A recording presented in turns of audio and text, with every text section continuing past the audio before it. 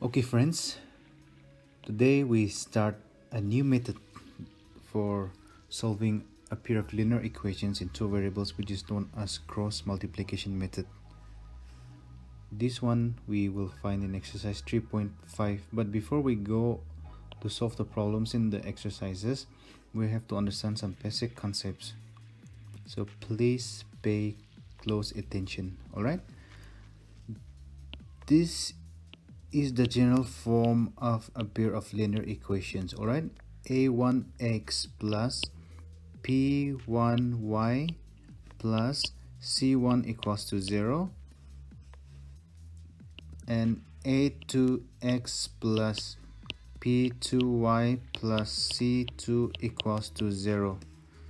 This is the general term of the linear equations. So let me give you an example. For example, let's say we have a pair of linear equations like this: 5x plus 3y minus 35 equals to 0.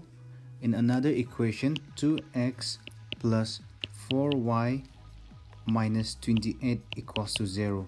Now, if we compare the general form with these two equations we have considered as examples, and if we compare, we will get a1 as a1 is 5, right? What about b1? b1 will be, b1 is 3. Okay, what about c1? c1 is 35, but we have to take care of the minus sign here. All right, so this is minus 35. What about, similarly, what about a2? a2 will be here, it's 2. p2 will be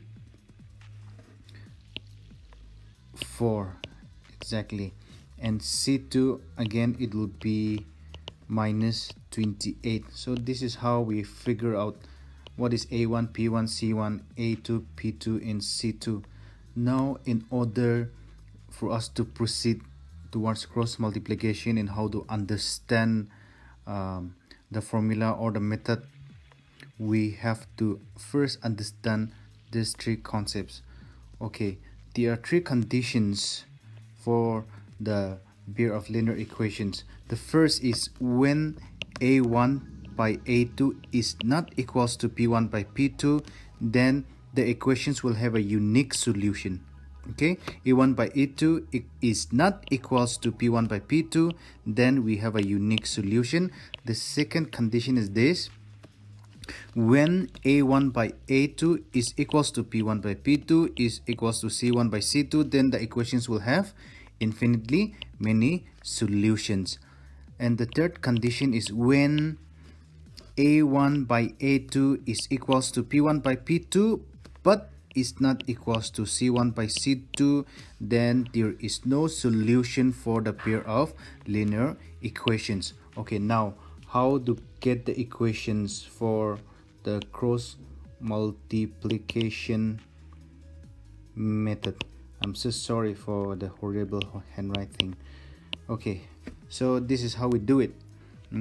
I'll give you a small idea how to derive the formula. Okay, what we do is we simply write here p1 p2 at the beginning, then we go a bit here and then we write the same thing again, p1 p2.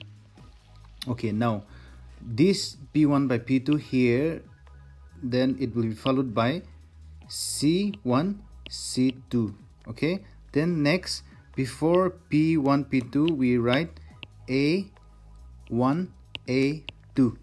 Okay, so we write these variables in this order, and the formula is this. The formula, or yes, is this x, then we put a line like this, and the denominator is, the denominator goes like this. We have to cross this first, so we will get p1 c2, right? If we multiply these two, p1 c2, and this 2, that is P2C1. So minus P2C1 is equals to y, again denominator, C1A2 minus, cross multiply again, C2A1 equals to 1, again cross multiply, A1P2 minus A2P1. Okay, so this is the formula to solve the cross multiplication method. But like I said, we don't have to memorize this formula. We get this formula from this. Okay, so these are the basic concepts we have to understand in order to solve cross multiplication method. So now in the next video we will start solving some problems under exercise.